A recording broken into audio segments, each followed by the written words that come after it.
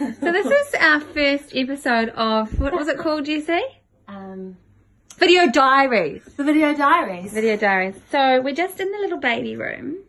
Now, the baby is due to come out maybe in about 2 weeks, eh, Jessie?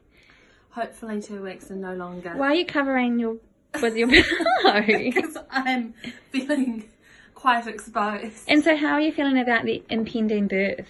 I feel really nervous. Do you? Why? Because I'm going to get her out. Okay. So everyone does get babies out. Yeah. Right. I think So you need to just relax your body. So I've got a top tip for you, Yes. Sissy. And that is just to let your body do what it needs to do.